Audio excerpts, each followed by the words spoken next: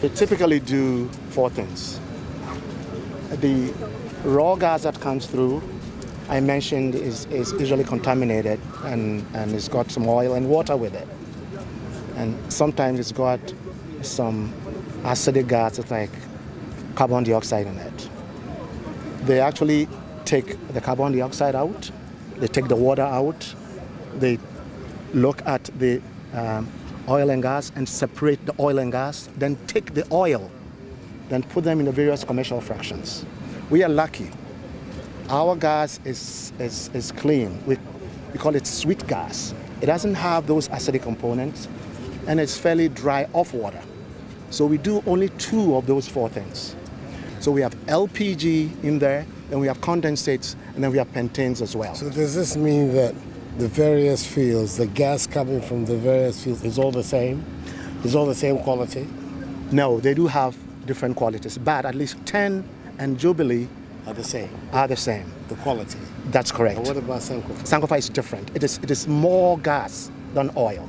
Sankofa? So, that's correct. So we don't actually get a whole lot of liquids from Sankofa.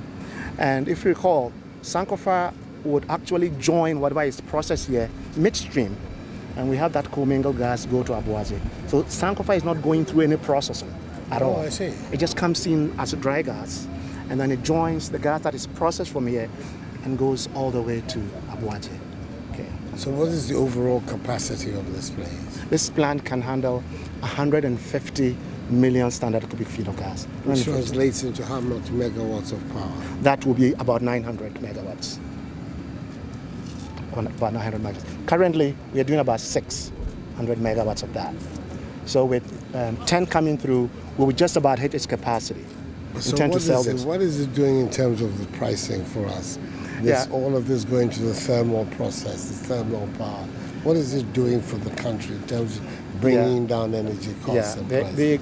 The good thing for using gas for thermal generation is that it actually reduces your price. Currently, even with the depressed oil prices, where you can cheaply buy oil to power your thermal plants, we could still be saving $10 million by switching from oil to gas, the LCO to gas, $10 million a month.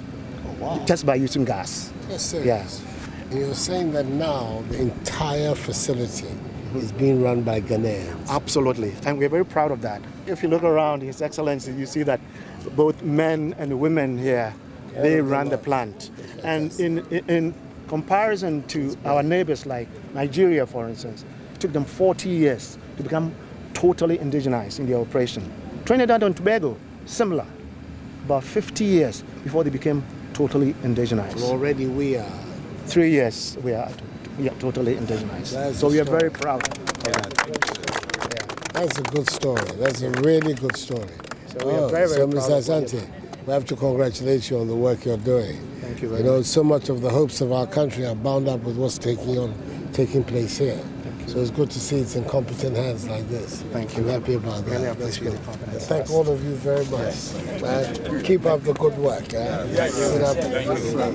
You can take a picture with me.